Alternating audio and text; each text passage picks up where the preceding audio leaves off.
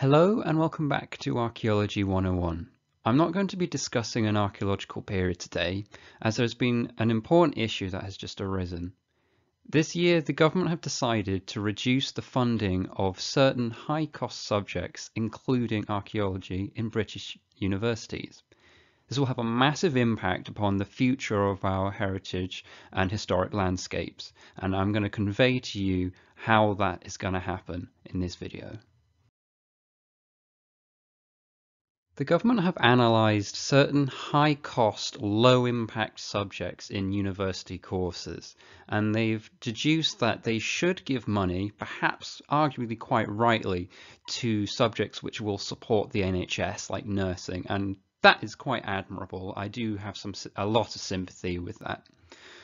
But they are going to be taking away money from arts, media, and for some reason, archaeology courses have also been nailed by this as well. And they're going to decrease funding of these subjects by up to 50%. And this is an incredibly dangerous precedent for our historic environment. I will need to contextualize this subject by describing how an archaeologist is made.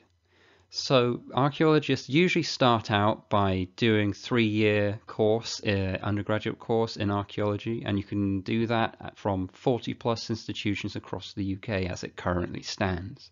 And you will learn all about archaeology, the history of it, how to conduct it, and how to be a guardian of heritage essentially. Now, to learn practical skills, you tend to do a few weeks, only a few weeks, which is not enough, in a field school. Quite often you'll have to pay for this on top of your loan. They tend not to be included into the cost, and that is absolutely outrageous, but that's how things stand currently. From there, you can then become a specialist by going on to do a master's or PhD course, and you can specialize there. And that can be anything from a geneticist, a food archaeologist, zoo archaeologist, the list goes on and on. But most people will go to become a commercial archaeologist or an excavator, where they'll be conducting rescue archaeology. You are snatching archaeology from being destroyed by a massive digger in front of a construction project such as the construction of a supermarket. You are saving archaeology. The developer who has bought that land is constructing that will fund that, and it's not a perfect system. There are a lot of problems with it, but it kind of works.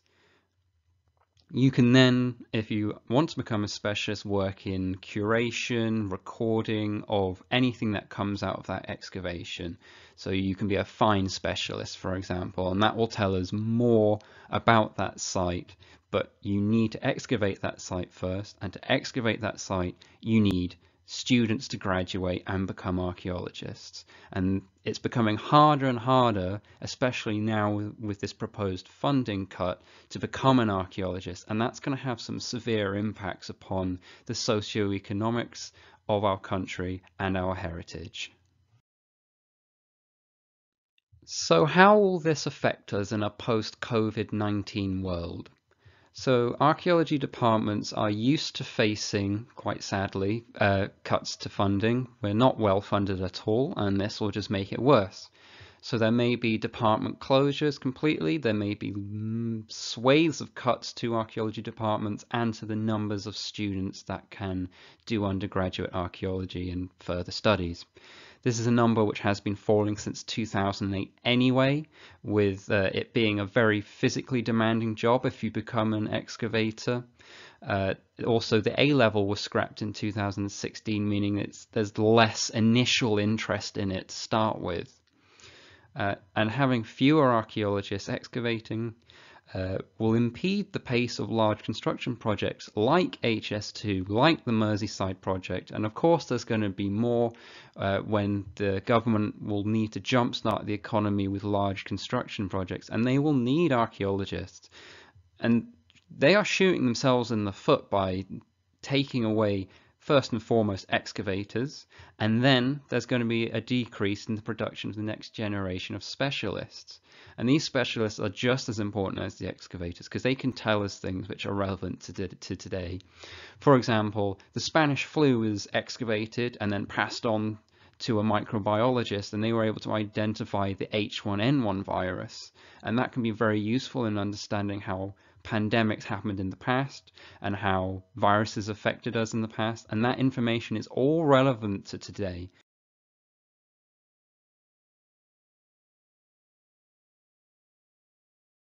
I'm going to touch a little bit on the socioeconomics of the heritage sector and why the government should take particular note.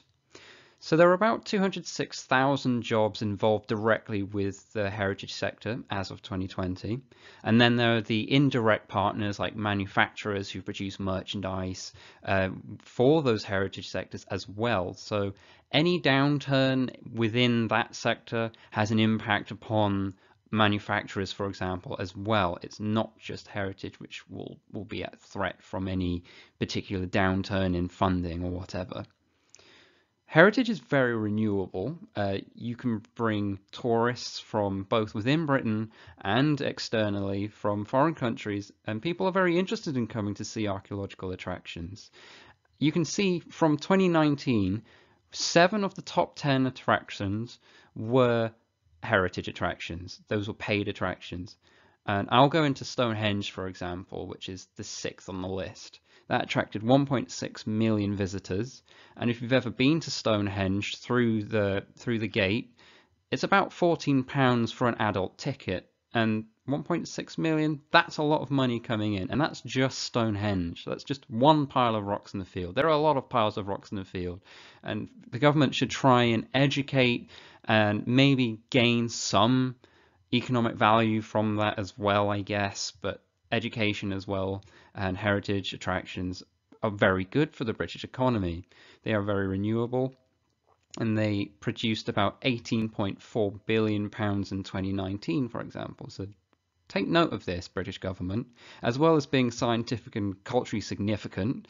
We're going to find more of these as the years go on. Well, we're going to get more attractions. You should be capitalizing on this, not squashing the industry in a very, very short-sighted move, in my opinion.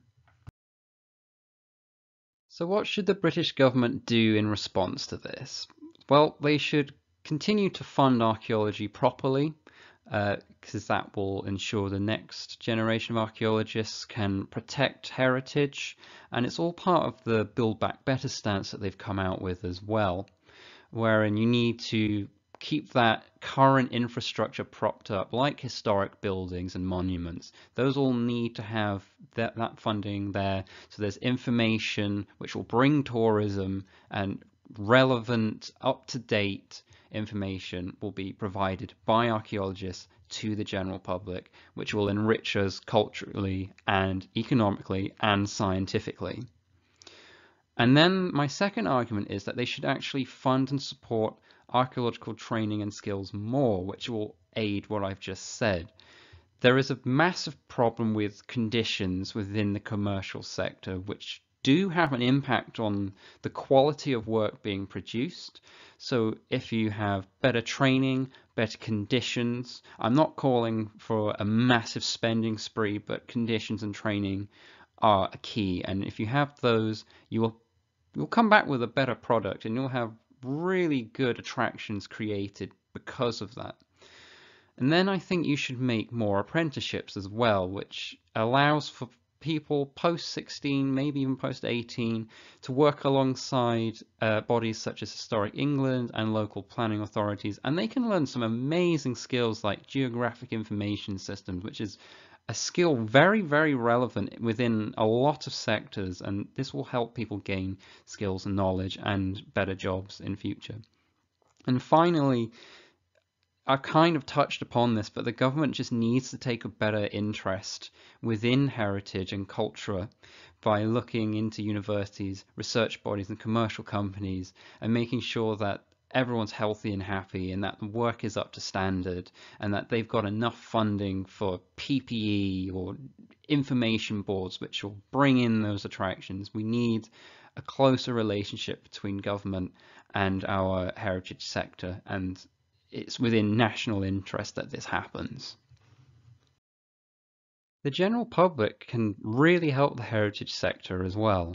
So when lockdown is lifted, you'll be able to go outside and you'll be able to visit these attractions if you have the cash. Of course, I understand that a lot of people have been very negatively impacted by the pandemic and people are really struggling, but maybe some of you out there have secure jobs and you still have that money coming in.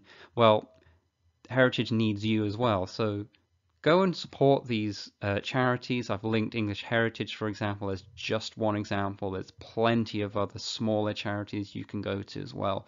But go visit attractions. Go put £1 in a donation box in a museum.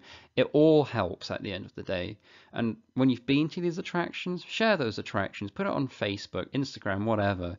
Say why you liked it and show it to your family and friends and say you should go visit, you should go support this attraction.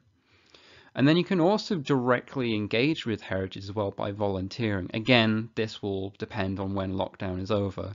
And I've also linked to Historic England volunteering sector, but you'll be surprised about who accepts volunteers. And I highly suggest that you go to your local museum and ask about volunteering, because I'm sure they'll be delighted and will actually really need volunteers.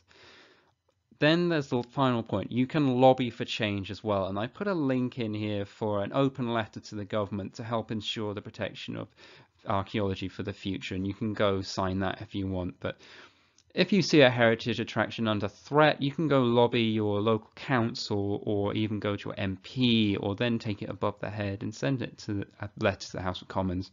But there are things that can be done to help support heritage in the future, and these are just some of the ways that you can as well. I've breezed over this topic, so if there's any more questions, please ask me in the comments. And you can also find other information out there as well. And I'll put the links to some of the sources in the description, and they might give you a clearer idea of some of the more nuanced issues in archaeology and heritage.